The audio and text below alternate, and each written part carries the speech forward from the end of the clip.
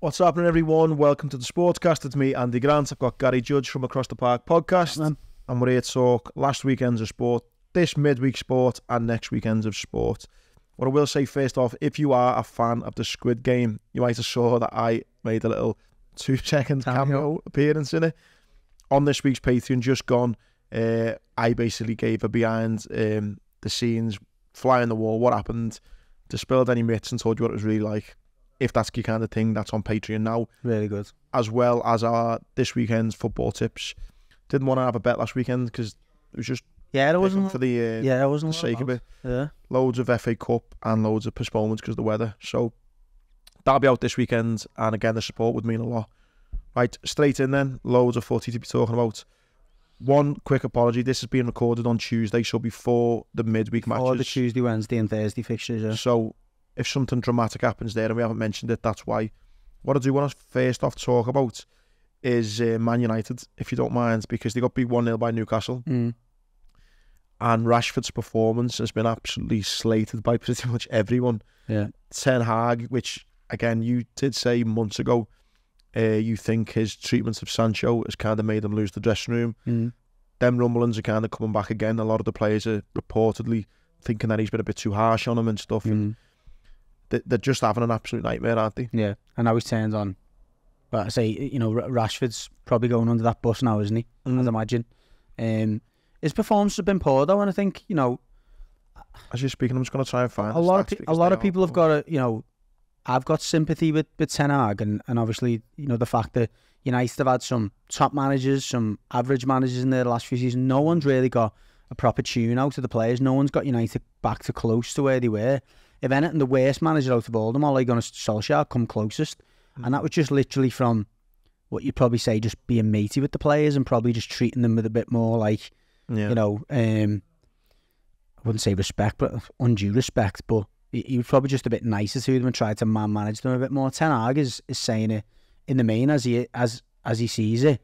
I think he's actually putting more into this job than some of the other managers have in the past, and that's probably what's upsetting him and annoying him more than anything else. I think the worst thing about Rashford's performance at the weekend, though, and the one thing that he's getting justified criticism for, is the lack of work rate. He just didn't look arsed, and for a homegrown Man United, you know, player, Man United supporter, proper Mancunian, you know, he's all about the club. That was unacceptable, and you know, I wouldn't be, regardless of whether I was in a United fan in Camp Ten Hag or Camp, you know, the players, I wouldn't be defending that for it. Well, how can you defend this, right? Apart from when he scored a goal against Everton on the 26th of November. Which is a penalty that they give him just to go on, Marcus, get a goal, lad. When do you think was the last goal he scored? September. 3rd of September against Arsenal. I think I heard that, to be fair. Before that, 5th of August. So he scored 3 goals this season. One of which is a penalty that he was gifted. Sorry, actually, only 2, and 1 was Probably scored 1 for England, doesn't he? Maybe? He scored 1 for England. His last 4 goals have been against Lens in the, I'm guessing, you know what, that was a friendly, was it? Yeah, it was a friendly. Oh my God. Friendly. He scored 1 against Arsenal. He scored 1 for England against Italy and against Everton. That's it's dreadful. That's an awful season, isn't it? And he must have played most games. Don't remember him having, you know, significant injuries. Played most games. But look, one thing you can't defend, I guess, on Ten Hag's side is how poor his record has been against top half teams. Have you seen it? They haven't won a game, I think, in like 20 odds or something now. Well, they've lost the last 3 against Newcastle, and I always think Newcastle have been a team that, you know, not even lost, the convince, even that 1-0 that flattered them. It should have been about 4 or 5-0. The stats, the expected XG is 2.98 for Newcastle. It's basically 3, 0.38 for United, not even half a goal. Yeah, it's a 3-0, isn't it, at least? Yeah, it's it was shocking. I think, you know, they're watching them going forward. Listen, I don't mind Newcastle. I don't think they're as good as maybe they're getting made out to be in some part of the media. They've got a lot of injuries. They've got a lot of decent players, but I think... But them players are giving their all, aren't they? And you can see with them players, and going back to the point you made on Ten Hag, you can see with the players, they believe in the manager, they believe in what the manager's asking them to do. Everyone, you know, young players come in, that Miley, is it? What his name is, coming in midfield, 18 years of age, and he just fits right in. Yeah, like Miley, you know, he fits right in. The other players... 17 he is. Yeah, 17, ridiculous. But, you know, conversely, compared to Ten Hag, Eddie Howe's getting every last ounce out of that group of players. I just don't know where United go from here, because I mean, when they're still starting Martial, I mean, I think his debut he scored against Liverpool, didn't he? I think that's probably always scores against us. Always scores against us. They got Chelsea obviously midweek, and then Bournemouth at the weekend, and then they've got the Champions League game against Bayern Munich, where they'll probably end up not even making the Europa League. Then it's Liverpool. 4 massive games there. You know, Chelsea's going to be tough. Bournemouth are going to be expected to beat. Bournemouth playing Bayern and then Liverpool. Is Bournemouth away as well, or is Bournemouth at home? Bournemouth's at home, to be fair. Got 2 home games at the weekend, yeah. So Chelsea, obviously Wednesday, I think it might be. I think they got to win both them games, because I think if they lose against either of them, you know, if you lose against Chelsea, it's like you aren't even good enough to be anywhere near that top 6. You know, lost against another team that's, you know, they're, I think Chelsea 11th or something, aren't they? 10th or 11th. If you lose against Bournemouth, if you lose either of those games, the pressure's mounting. I was going to say to you then, so how long then does he stay in a job? But you think the next 4 games are Chelsea, Bournemouth at home, Bayern at home, Liverpool, West Ham away. That takes us up to Boxing Day, which is Aston Villa at home. I don't think... Listen, I think if he stays in the job, one way or the other, after those 3 games, I don't think there's any plans to get rid of him till at least the end of the season. Really? Because if you're going to get rid of him, and you believe at this moment in time we're not sure, you do it before that Champions League game, don't you? To give the chance of maybe a bounce and to stay in the Champions League. It's only next week though, isn't it? I know it is, but that's what I mean. If you were going to sack him, you'd have sacked him after Newcastle, wouldn't you? If they're keeping him in now, they're not going to sack him after the Bournemouth game, are they? And before the... That's like we said last week about Everton's, which we'll come on to. Everton were great, but I think I think when your team's not playing great, and you just look at fixtures just on the base of them, there's no easy games. You know, you look at West Ham away is a tough game. Aston Villa are flying at the minute. Going to Forest, you know, you just beat them, but like, as a United fan, you're not looking at any of those fixtures with any confidence, are you? No. I mean, they beat us last week 3-0, but I'm not a big fan of the whole XG thing, but I think the XG in that game was in our favour. But like I say, we spoke about that game, and I spoke to a few Blue mates, and you said, you know, that game could have been 3-0 to Everton. Yeah, we writ it off. Most Everton fans did, and that shows where United are really. We were like, you know what, on another day, because it beat them, we moved on to the next game. That should have been a platform for them, but it wasn't. It was another damn squib on it. Of like, okay, well, they are going from game to game at the moment, and you don't see, even in the game against us, you can't see any obvious pattern of play.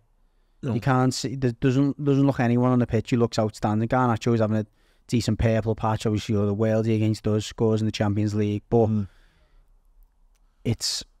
Yeah. I think the whole sack and Ten Hag, it's like, when do you do it though? The games come that thick and fast in December. I don't think it'd make any real point, would it? No. You get a caretaker in, but if the players like Rashford again are acting the way they are, then I don't think it makes that much of a difference. And the other thing is, and you always say this when you're about to dismiss a manager, who's available? There's not the market's not.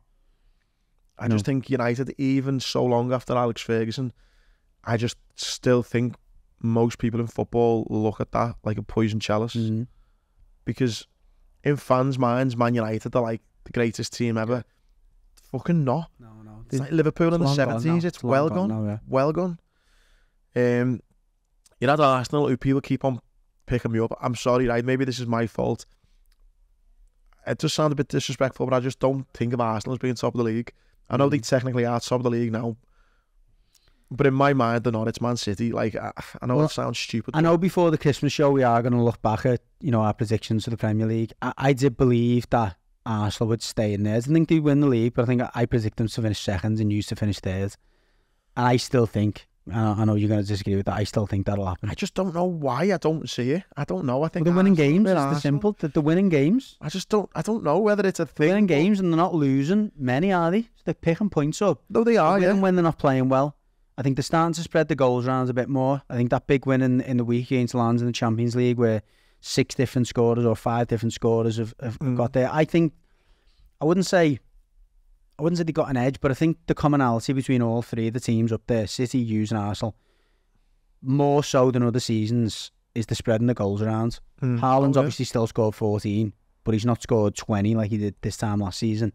Yeah. Different players are getting on the score sheet. I think that's almost the denominator of a top side is you get different players who'll chip in. I think what's going to be pivotal, as I said last week, is how quickly they can get Kevin De Bruyne back fit again. Yeah. Because Trent is starting to look like I said to you last week, he's the De Bruyne now. You know, out of those three, he's the player. He looks... I think just on Arsenal for a second before we go to City, though, I think the Arsenal thing for me, maybe this is a personal thing for me, why I just don't really see them as a massive threat. That might bite me on the arse, but as we sit here now in December, I don't think they will win the league or even come second. Is I remember being this time last year, or not this time last year, it was in March time, and Arsenal had to go to Anfield, and if they'd won, they would have been clear. And I said, there's not a chance Arsenal are winning. I think they went 2-0 up, got pegged back to 2-2, and then after that, then they lost the next, or they never won the next 3 games. Man City win the league. Only thing I'll say about that... I just think Arsenal is that. The only thing I'll say about that, that's a hell of a lot better than they've ever done at Anfield. When was the last time they went 2-0 at Anfield? Probably that Arshavin game where it finished 4-4. I mean, it wasn't 2-0, but they got a couple of goals early on then. So I think Arsenal 5 years ago would have got beat 4-0 at Anfield last season. But I just see them a little bit like bottlers, I do. And because of last season, that is... And for that reason, and the fact that I think Liverpool are flying at the minute, I think City have dropped off a level. I don't... By the way, I don't think they'll win the league. But I do think they'll be there or thereabouts. I heard Well, let's move on to City then, because you think they will. They drew 3-3 against Spurs. Unlucky at the end. I just think, regardless of the end, we'll talk about that in a second. I think it was a little bit too easy for them at times. It might sound a bit stupid that because they were 1-0 behind, they got pegged back, a couple of times. At 2-1, I was watching that game thinking they need to put the foot down here, and they didn't. They kind of thought, let's just pass the game out. Tottenham are missing some players. They've been showing high energy the whole game. They're going to start. I almost think that was the message from Pep. Look, let's not try and go mad here and get hit on the break. Let's just try and control the game. And I think that was a mistake. I think they should have went for the throat and killed them off. And, obviously, it's easy with the benefit of hindsight. I think that was a game that they should and could have comfortably seen off. And, again, now at the end, they've obviously been denied of that, what probably would have been a goal. Yous have scored 2 very, very good goals. 4 very, very good goals. And we'll talk about Yous in a minute. I just think that's one of them. Pendulum swung a bit. I wouldn't say the pendulum swung. I think it's just one of them weekends where I think they'll look back at it probably in 6 months and go, that would have been a chance to give us a bit more breathing space, but I don't think he'll do that many times this season. Well, listen, for me, as a Red, what gives me a lot of hope and a lot of excitement is you look at Man City's 4 games here where they're playing against the big boys. They get beat by Arsenal. They draw 4-4 with Chelsea. They draw 1-1 with Liverpool. They draw 3-3 with Tottenham. They're the big rivals and they're not beating any of them. That to me is giving me so much hope that they're missing Kevin De Bruyne. Something's not quite ticking. They've got Doku coming through. They've got Howler. You've got these great players, but like you've just said, then they're not being able to put teams away. And I just think, there's your 4 big rivals there. You've not beaten any of them. Got to Who've they got coming up fixture wise? They got Aston Villa midweek. Tough. It's going to be tough for them. I think Villa need to bounce back as well after the weekend. So are they at home? No, they're away to Villa. Then after the weekend, they're away to Luton. Listen, Luton, you'd expect them to win, but you see what he's done to Liverpool, so you never know. I'm not sitting now, and I said it last week, and Liverpool just about win it. City will absolutely trounce Luton. Of course they will. But I think that Villa game's a really interesting one. Yeah. I think, look, again, I hate to blow me on something, but I did say Villa to do well this season. And you did, yeah. I still think they're a couple of injuries away from falling off a little bit. However, that's a huge test, I think. More so because Unai Emery has got a good pedigree in Europe, and City are a bit more like a European team than they are a Premier League team. I think Unai Emery will relish coming up against City at home, thinking, go and break us down. We'll hit you on the break. Got loads of pace on the break. Got players like, Diaby and Watkins and who just love playing off the shoulder. City play that high line. It could be another barnstorm, like 2-2, 3-3 or whatever. But one player, mate, who's been getting the headlines before we move on to Liverpool, he plays Man City. He's 28. His name's Jack Grealish. Souness come out yesterday, Monday, and said basically, I think the line, the Twitter headline that roped me in was Jack Grealish's, Graham Souness's new Paul Pogba. And it's just, he kind of, the way he used to just always go after Pogba. He seems to have switched fire to Grealish now. And I'll be honest, I'm a little bit with Souness on this one. I never believed he was worth 100 million. And maybe he's not worth 100 million. He's what Aston Villa wanted and City were prepared to pay it. That doesn't necessarily mean he's a £100 million player. I get that. But I think I looked at his stats this morning before we started recording. I think he averages 1 in 7, right? Goals? Yeah, 1 in 7 goals. For me personally, as an attacking midfielder, that's worth £100 million playing in arguably the greatest team ever assembled. That's nowhere near good enough. I don't think. No, I don't disagree. Graham Souness is talking about, he dribbles too much, he doesn't get the ball out quick enough, he's not looking for that killer pass enough. All things which, again, I really agree with. And if you look at his stats, they all backed it up. Okay, he scored at the weekend. The last time he scored before then, I know he's had a few injuries last season, so he's got 1 goal this season. Still plays a lot of games, doesn't he? He's still played the best part of, what, 12? Has he played 12 games this season? He's played this season. To be fair, he's only played 8 games this season in the 8 games and what's that, one in the league, 9, 1 goal and 1 assist. 13. He's played 13 times. 13 times is not bad. 13 times he's played and he scored 1 goal, and that was at the weekend. What have we had, 15 league games? Yeah. All right, including the Champions League and stuff, maybe there's a maximum of 22 games you got to play, but he's played 13 games. Yeah. And what's that, 1 assist and 1 goal? His assist, he's got 1 assist, 2 assists he's got. Yeah. I mean, Evertonians are being quite critical of Jack Harrison. He's got 1 goal and 4 assists in 8 games in the league. Do you know what I mean? And which is mad. There's levels, isn't there? And as you're getting at, 100 million or not, if you're a regular in Man City's midfield in that attacking third, you should be, because of on the basis of the fact you've got the most prolific goal scorer we've seen in 20 years. Should be getting more assists. You should be it should be food and drink, that. Man City's one of those teams where me with 1 leg, you look at some of those performances and you go, I could have scored that. I could have got myself in that position. They make it so easy. They pull defenders away. They give you that much space. They put the ball on a plate for you. I could have finished some of them. And the fact that Grealish is only getting 1 goal and 1 assist in 13 games, I don't think is good enough. No, I agree. So I think I am team Graham Souness for this. Let's see, because he's got a goal the weekend. Could have got 2 goals if you include that. What did you make of that? It's harsh, wasn't it? I'd be fuming if I was Liverpool. I can't even say it's harsh, I mean, this word's been thrown around a lot. I won't say corruption, but that is a mad. He does that. Play. The ref says play on. So the ref sees it, sees that as an opportunity. How? I mean, I've heard a few people say, look, if he lets it run on another second, he probably doesn't blow his whistle. But I don't know whether at first sight he thinks Grealish is offside, or he thinks that Grealish hasn't quite got the run on the defender. Even that, you wait for the linesman, don't you? It was a strange one.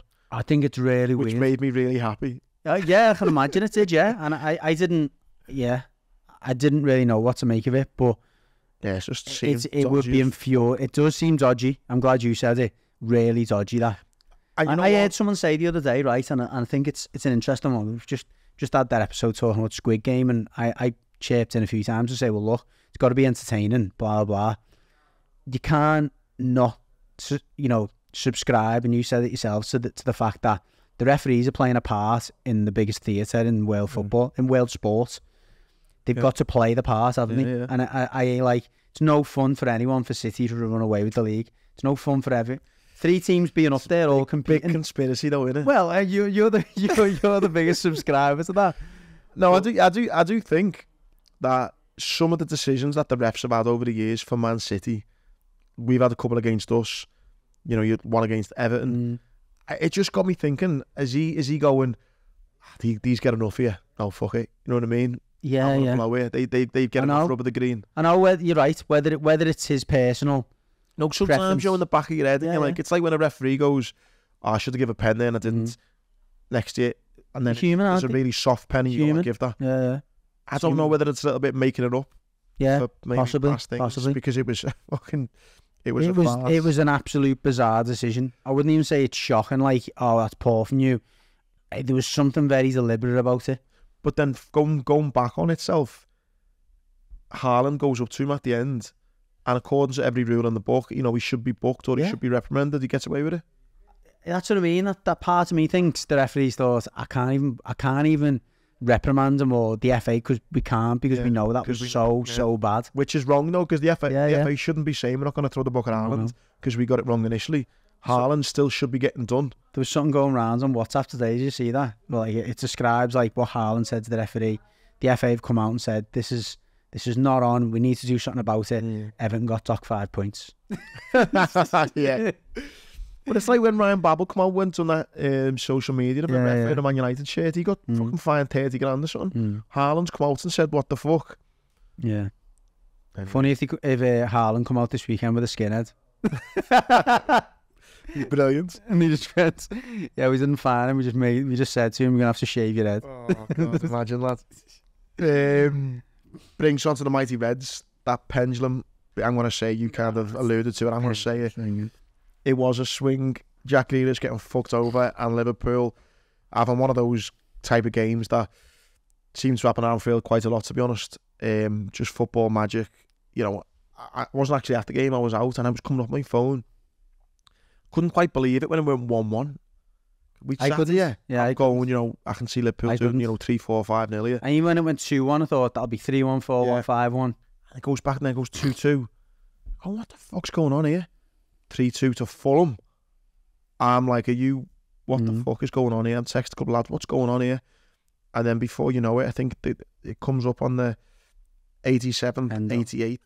You know what, as well, I was watching it, and when he made that change, I was like, what are you doing here? Bringing it, was it Endo for McAllister or Endo for Gravenberch? Yeah. What a finish. And then, like, yeah. By the way, I think there was a lot of Reds in the ground that was saying, why are you bringing him on? Yeah. This now. But, I mean, what a finish, yeah. Great finish. For a so-called, you know, defensive midfielder.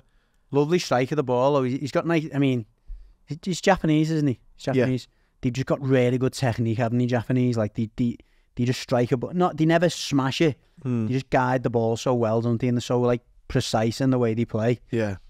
But, you know, great substitution, and then what a goal that was. That was like... Well, there just seemed to be... I was going to say Gerrard would have been proud of it. You had Trent's goal, which down here, for some reason, on Flash Scores, as a Leno own goal. Oh, the free kick was? Was it? Yeah, he hits the free kick, and it hits the bar, and it's like coming back into play. It's the back of his head and goes in. Really? I mean, Trent, though, what a... Yeah. Those boots, mate. Don't know what he's doing. He's got what? 2 in or 3 in. You know what though? You can all remember, and there's levels obviously, but you remember when you were kids and you wore boots like that, and they wear the exact boots that we used to have the Preds. They just used to feel different in the way you hit them. The way the laces were covered in the tongue covered in the laces.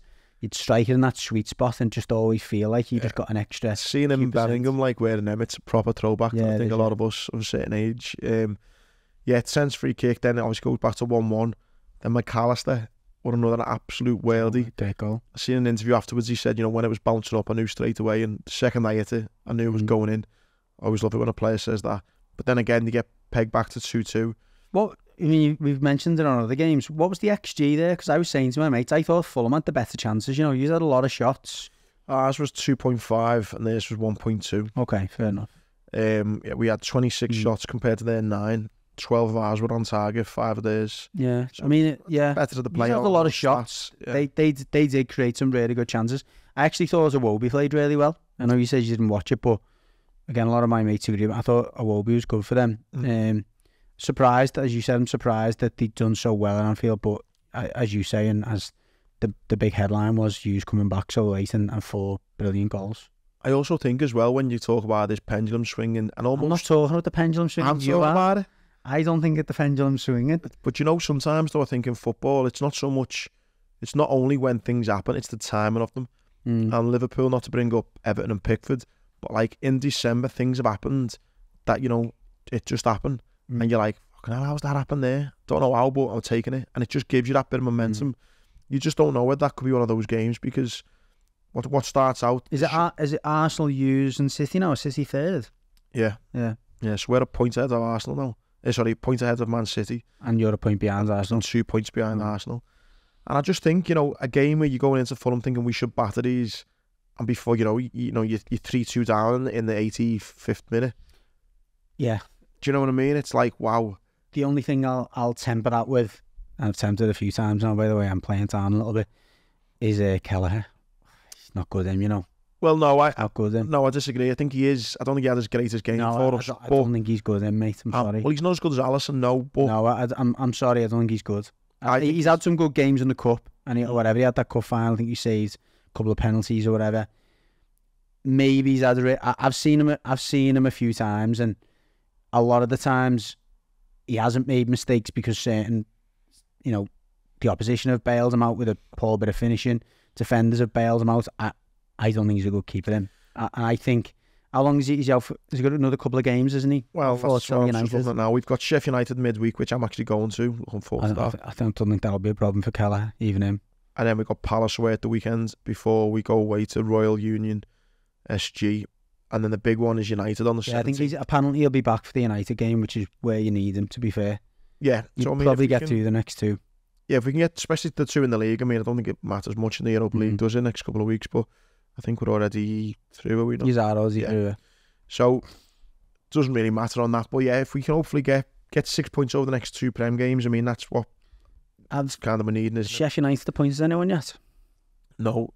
Like, this Wilder's like 1 to 10 to be the next manager, and the other one hasn't even been sacked yet. Oh, he has? Yes, he got sacked yesterday. He got sacked yesterday, yeah. Yeah, do you reckon Chris Wilder? Again, we're recording this after the game will have already been played, but I'd be astounded if... Yeah, Sheffield United owner Prince Abdullah confirms Wilder appointment. Yeah. Mate, it doesn't matter. I hate that. There's nothing worse, is there, than a new manager coming in before you play them. Can I just say... Wilder will have them up for it. Can I just say... I think that saved your season, your appointment last season. Because you've got him in.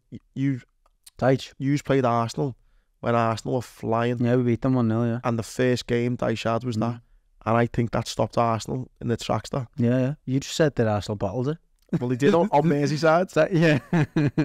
Against Everton and Liverpool, but I do think that was massive.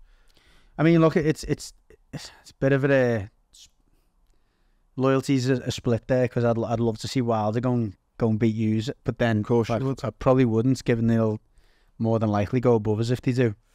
Yeah, but we'll move on to Everton now. So finishing off on Liverpool, I think buzzing that we obviously come back.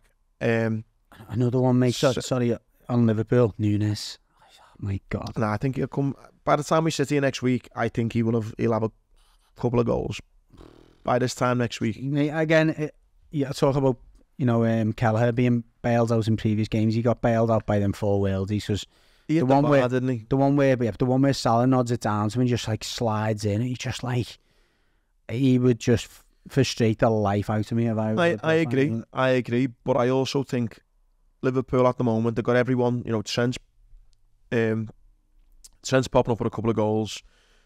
God, you've even got the defensive midfielder Endo. Diaz before the weekend got a few, didn't he? Jota before he got injured was. Gakpo's now scoring. I think if they can just keep on doing that while Nunes keeps on simmering through the motions, keeps on simmering away, I think they will get a point where he will. I think he will come good. Otherwise, like I've said, I'll caveat that with, otherwise if he doesn't, I think he risks becoming a bit of a laughingstock if he's not already to some other clubs. But I've still got confidence in him. I still think he brings a bit to the team. Fair enough.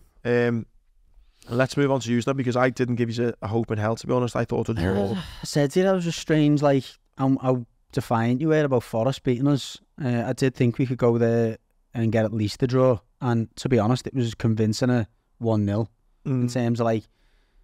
You've never had. It was pretty even on the XG, and you were less possession. It was, but they didn't do much at all. They really didn't. I felt fairly comfortable, and maybe that's a reflection of how good we are away from home now, of why I felt so comfortable. But once we went in front, I didn't think. I think we're 4th in the away table. Can I just say, what the most Everton thing ever is? In the form table, right? You come in 6th. You've got 10 points from your last 5 games. But we're only on in the league. You've only got 7. It's never happened, does it? We're just breaking records all. Wow. God, you know what? Yeah, we got 13 points away from home. We only got 7. You should be 12th in the league, I know. Just behind Chelsea, yeah. Wow. It's not. I still think we'll get 4 points back. I still think on appeal they'll give us 4. Well, that'll take it up to 17th. Great. But listen, a massive 3 points that though, massive, because again, Burnley, if we're at the weekend, the results, I think when you've won, haven't always gone well around you, but no. I think the fact that you're winning anyways, at least something. And yeah, I was pleasantly surprised. You got Newcastle next, then Chelsea. Two tough games. I mean, I just hope Newcastle have got to run out of steam at some point to play PSG and Man United, two really, really exhausting physically, games for them. I don't know. They are riding away, don't get me wrong. They've got a lot of injuries. Pope's injured now as well. Yeah. Dislocated shoulder. I just like to think we can put that bit of pressure on them, on their back four, which is a bit makeshift for the weekend. Massive game, obviously, for Andy Gordon. Andy Gordon's flying. You'll be looking forward to coming back. The weekend, he's kissing the badge when he scores. Seeing that. You know what? I'm okay with it in the sense that, like, he's not kissing the Man United badge. He's not kissing the Liverpool badge. The lad's happy where he is. Didn't have a good time at Everton. He was getting a lot of stick from the fans towards the end because he weren't putting the performances in. He wasn't the talisman that we needed. It was a good move for him. We needed the money. And there's got to be Evertonians, Scousers looking at him going, you know what? He's playing Champions League footy. It is me, fair play to him. I was like that with Rooney. It was like, it's not nice when he goes and whatever, but look at him going. He's a footballer. He's there to play footy, and he's there to fulfil his potential as anyone would want to do as a footballer. Yeah. And he's living his dreams, and he's doing well. So fair play to him. Just hope he rolls his ankle on Thursday after 2 minutes and goes off. I think the other good thing for Everton is Luton. I've got Arsenal and Man City next, so you'd expect them not to get anything. Sheffield United got used. Burnley have got Wolves and Brighton. Interesting for them. Yeah. I honestly think that win against Sheffield United is going to be the dawn of all false dawns. I think they'll lose the next 2 games, Burnley. Really? Yeah. Yeah, I think. Don't get me wrong. I think they've probably been due a few goals at home. I think they have missed a lot of chances at home. However, I still think they're not. I still don't think they're good enough for this league. I think they'll probably come crashing down to earth against Wolves. Bournemouth as well, who've been doing all right. They won the last 2 and drawn this weekend. They've got midweek they got Palace, and the weekend they got United. Again, I think they'll be okay, Bournemouth. I mean, I'm worried a bit more. I was worried a bit more this time last week because Fulham started to pick points up. They obviously, even though they didn't pick points up at the weekend, they unfortunately played well against Hughes. They were the team I was hoping would get sucked in. Palace is starting to wobble a little bit. I think Bournemouth look as good as anyone down there at the moment, performance-wise. I think that what we said for a while, I just think it's down to Luton, Burnley and Sheffield United. I just think it absolutely nailed on for the 3 of them to go straight back down. And it'll be interesting next weekend when Nunes has scored 6 against Sheffield United and... Last one on us, which is a concern, is obviously Dominic Calvert-Lewin on the treatment table again.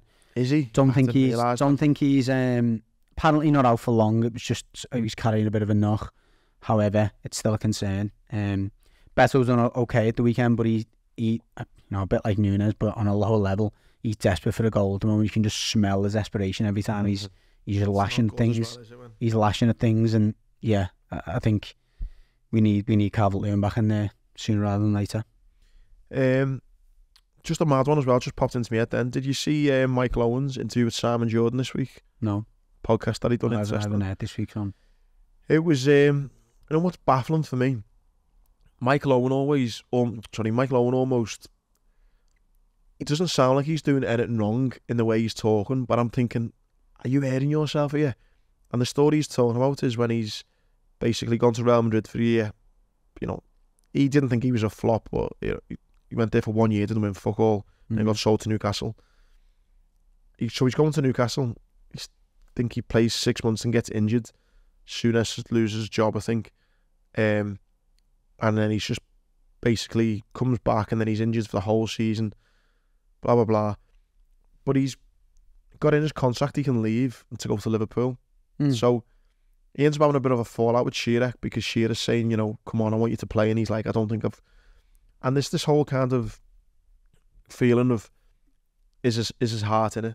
Yeah. Is he there for the right reason? Shearer's saying he's not, he's just picking up a paper. Simon Jordan putting that on his toes. Yeah. Saying... But Michael Owen, again, go and watch it if you haven't, but Michael Owen's like, no, I don't agree with Shearer. I've done everything I could. And he's saying, you know, like, I can feel my hamstring. If I start sprinting, it's going to go. And Shearer's going, well, you got to actually try then. And he's like, well, I can, but, you know, I know my body. And it's like, oh no, but are you going to then? And he's like, oh, well, I won't start, but I'll just come over the last 10 minutes if that's all right. So they're having this kind of debate. So Michael Owen in his head is going, I was there. Do you know what I mean? I was offering, you know. But at the same time, he's going, every season I wanted Liverpool to come in for me. So it was written in my contract, and I knew Ferguson was going to come in for me at the end, so that's why I didn't. And I'm just thinking, how can you on one hand go, I was ready to give Everton, and I don't agree with Alan Shearer, but on the other hand go, I desperately wants to go to Liverpool. I had every season hoping to go back to Liverpool, and it was a fascinating watch just to think like how he's the level of I can't stand Michael Owen. The level of arrogance. Yeah. He does come a bit, innate arrogance he's got. Like it's not an arrogance like an outwardly I'm really it's just an arsey arrogance, I think. Yeah. And like an undertone of arrogance, like he's saying there, I knew Liverpool were coming in for me. I knew Ferguson was coming in for me. Not realising that his behaviour was manifested by that in the back of his mind, do you know what I mean? And not acknowledging it. Yeah. Even 20 years later, or whatever it was, saying, you know what, looking back, maybe subconsciously I was thinking, if my hamstring does go, that's not going to happen, that's going to happen. But he doesn't address that though. Yeah, I know. Well, that's just really interesting to see. And if I'm just as a pure neutral watching that, I'd be team Alan Shearer. Yeah. Because you're thinking, hang on a minute, he's asking you to play, but you won't. But you've sat there for 3 years getting your money, thinking, I hope Liverpool come in for me any minute. Yeah, he's horrible, Michael Owen, you know. And I've got no time for Michael Owen at all. No, I'm not his biggest fan, to be honest. I will probably watch that. I'll listen to it. You know, because I can imagine Simon Jordan not letting him off with that. Yeah, no, it is. It's interesting. The one thing I did see, mate, just quickly before we just touch on the boxing, is Nadal looks like he might be back making a return in Brisbane in January. And the other thing which I thought was interesting in the world of tennis was Nick Kyrgios has thanked Andy Murray for attempting to help him after spotting signs of self-harm during practice, which I thought was massive because the whole thing by this was so he says Kyrgios has regularly spoken in recent years about his struggles, including suicidal thoughts and spending time in a London psychiatric hospital after being knocked out of Wimbledon 2029. However, the Australian has never previously talked about the support that the three-time Grand Slam champion Murray attempted to provide. He goes on and just says he kind of, you know, he's always been a big supporter as he came on the tour, etc., blah, blah, blah. And I just think it's just nice to know that no matter what levels of friendship you go or rivals, you know, if you can see someone struggling, no, it's class that, just try and be a nice person. Well, there you go. But I can't imagine Michael Owen ever thinking about anyone else but himself on the pitch. You know, Andy Murray and the measure of the type of person he is, and a lot of professionals are like, ultimately you're a person more than you are, you know, a professional. And in that case, going back to Shearer, the person, and you should have said, you know what, I'm here. I've had this 3-year contract. I've been paid, you know, through the nose. The Newcastle fans are as passionate as anyone. They don't deserve to go down. If my hamstring goes, trying to keep them up, then that's just part of the service. That's what I've got to do. But no, it's nice to hear that. No, it's good, because I just think as well, like you just say, it's people first, isn't it? And I think you've saw someone struggling, whether he's your mate or a competitor, and you've reached out and tried to show support. I think that's amazing. Bit of a message to everyone, just to be a bit nicer to everyone. Yeah, 100%. Go on then, maybe we'll finish on boxing. There's a bit going on this weekend. I mean, only briefly on the what I think could be one of the fights of the year. Regis Prograis and Devin Haney, the super lightweight 1 and 2 going head to head. Prograis has only ever been beat once. Haney's obviously got a flawless record. Not a huge puncher since he's been reaching the top of the rank, so it's almost certainly gonna go the distance. Fascinating fight. I mean, Haney should come through it. However, it could be you've got Prograis as a southpaw, so it's always going to be that level of awkwardness fighting a southpaw. He's got the capability, I think, certainly to steal some rounds. It could get really interesting, really tasty. But definitely one that I'll be wanting to stay up for. Mate, the interesting story I saw this week, and I'm a massive fan of this, by the way. Amanda Serrano's relinquished her WBC world title after the government body is refusing to let women fight 12 3-minute rounds. Great. What a statement that is. Said that, didn't I? When Tasha come out and said it, I think it's think it's massively unfair on the ones who are. I almost think, I don't disagree with the 2-minute rounds for. It should be another level now. Like you know, Tasha's argument was we're fighting and training with men. We're doing 3-minute, 4-minute, 5-minute sparring rounds. Why are we not being allowed to show our full athletic potential? Yeah. And to a certain extent, why are women getting off with only fighting 2-minute rounds? Like you can see the more athletic fighters like Serrano and like Tasha are getting 2 minutes in going, I'm much getting started here. And I think everyone wants to see women getting paid more. I think that just totally goes against that argument. Yeah, and it's like tennis, isn't it? Like you can, they're only playing 3 sets. Why do you deserve to go with the men are paying when you're not fighting the same amount of minutes? So I think fair play must, took a lot big decision to relinquish that, and to, but what a standard's made. So yeah, I fully behind it. And likewise, look, I understand the reasons why I slightly flip it. I still believe that the goal should be smaller in footy for women, and that's a different argument. How many times? How many times you see how many 6'4", 6'5" female goalies have you got? Not many, is there? How many times do you watch women's footy and the ball? Look at how many times you see free kicks that just goes over the goalie's head and you're like, that's crap. Yeah, but they can still jump though. I know they can still jump, but I just think there's far too many goals. What about the women's just getting lobbed? De Gea was brilliant. He was only small for the keeper. No, but it's been acknowledged. Yeah, scientifically, bigger, stronger, powerful. More powerful. There's arguments that the women's game at the time is too slow and too passive. The goalies aren't good enough. Or maybe smaller pitches, maybe. Fucking long, but yeah, put pitches. I'm not talking about the 5-a-side goals. Do you know what I mean? Like proper, like that big monsters. But I do believe, and this is not it's not a dig on women's football or whatever, but I do think the standards will improve. I do think the quality of the games will be better. I do think there'll be less goals and more realistic goals, because again, there's too many goals, mate, that I just see the goalie just get lobbed and like, that was too easy, that. And literally, they're literally just lifting the ball and it's going in. Like what you used to do on Sunday League. Yeah, exactly. Just think, when you were like 11, playing Jeffrey Umberland, playing in big, massive goals, and it was the same reason, wasn't it? They made Buckley Hill had, every time we got a free kick, we had this lad Brendan when we were like 9 just and did 10. It dead just did it like near the Cosy. Just playing crossbar challenge, really. Just lofting it in the air. But going back to that, I still think there may be certain levels of the game where or boxing that you'd have 2-minute rounds, but I think there should be an opportunity for women to showcase their skills. These big, massive, mega fights they need to, I think, now. Yeah. Maybe it's when you get into the top 10. I don't know. It's not changing. It's not a different sport, is it? But I think it's like you go up level. If you want to fight for world titles, you play. It's 3-minute rounds. Yeah. They do it in world title fights. In the male divisions where there's 10 rounders, there's 5 rounders or whatever. But when you're fighting at world level, you're fighting 12 rounds. When you're fighting at world level in women's, you should be fighting 3-minute rounds. Mate, we'll have to make a decision next week, because next week's Sportscast might come via Las Vegas, as could be recording out there. We'll decide whether we can get in the studio or not. Just a bit of a heads up. As I'm also engaged earlier in the week. I can't say where I'm going because it's a surprise for the kids, just in case dramatically Arabella sees it on like some social media channel. But okay, so heads up, it might be on StreamYard next week, as Gary's got a surprise, and I will be flying off to Vegas on Thursday to watch Paddy the Baddy. Wow. It's also Liverpool Man United. I'll be watching in Vegas, so unbelievable. That's some Saturday I've got lined up, but that's next week. Again, we can briefly touch on it. It's been quiet, hasn't it, in both camps relatively, and it does tend to get that way when it gets closer to the fight. Yeah, where it's getting really serious. They're getting their head down. They're trying to keep things behind closed doors. They're obviously starting to think about fight strategy, how one's going to defeat the other.